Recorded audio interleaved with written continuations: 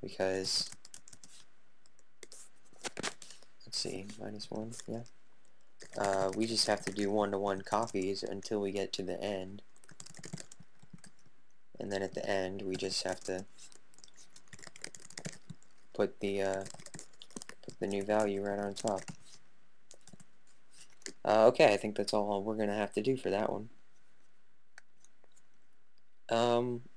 Alright, I think that's all the methods that I want for now. Let's try this out a little bit. I'll make an E array. How about 3 elements? Or we do have to say, let's do integers. 3 elements.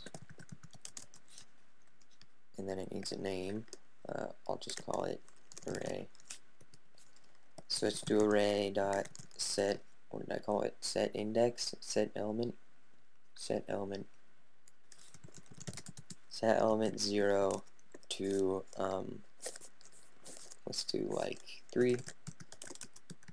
And then array.set element 1 with 5. We could do some operator overloading if we wanted, so that we didn't have to, so that we could be like array 0 equals 3. We could do that.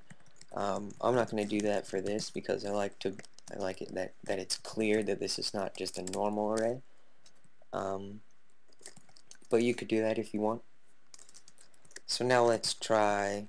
Oh, well, let's also write an output method just for the sake of having it.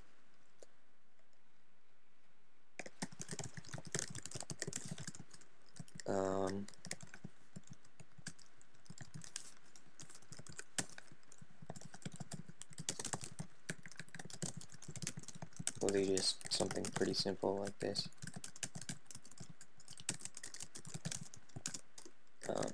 Array I. Okay, that should do it. So now let's call array.output and then do like a little separator. And then let's try erase element 1 and see how that works.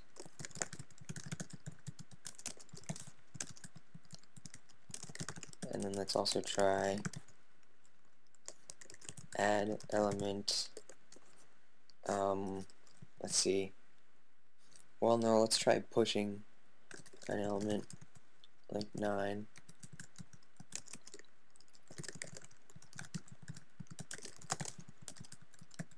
And then the other one that we wrote, we did set element, erase element, push, we could call that push element to be clear, but whatever. Array.add element. So let's try adding an element at index 1.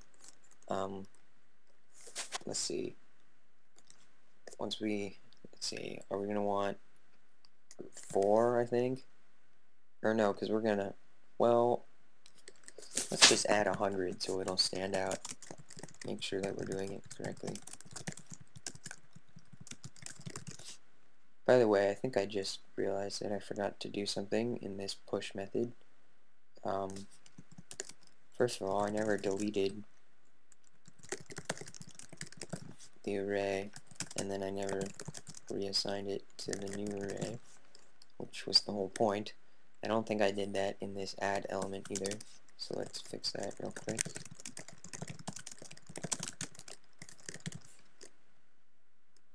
Okay, we have it in erase element. Okay, it looks good. Let's save this out.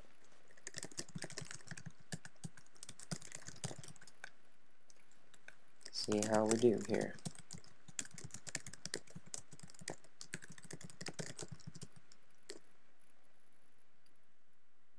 Oops. New array was not declared in this code. Line 93. Let's get line numbers. Array equals new array. And this is in the add element. Oh, it's because I defined it in that scope, and I guess that messed it up. Well, I guess we didn't even, yeah, so that's okay. We just have to, I put these in the wrong scope, because they need to be within the if block, or statement, or whatever. Well, yeah, block here. Because we don't want it to delete the array if the index was out of the scope. So, alright, that should fix it. Let's compile again. Okay, looks good, and now let's run this. Okay, so first we started with our just 357, and then we erased the element at index 1, which should have been the 5. We got 3, 0, so something went kind of wrong there. But at least we got rid of one of the numbers, so we'll have to look through that. We pushed back a 9 to add to the end of the array, so that looks like it worked. And then we also added an element 100 at index 1, which is correct. So it all looks good, except something went wrong with our erase element method, so let's take a look at that real quick.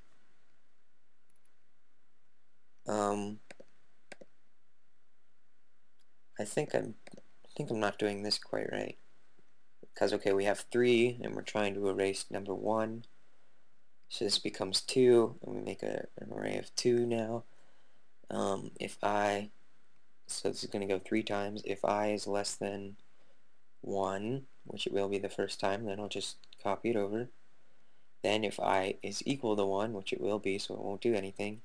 And then if I is 3, then,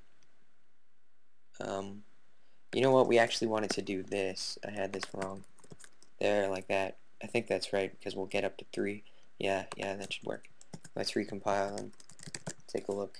Okay, here we go. 357, then just 37, the correct value. 379, 3, 179. So I guess if we wanted, we could make this 5, and then it would just be one little circle with a new number on top. Okay, so looks like we finished our expandable array.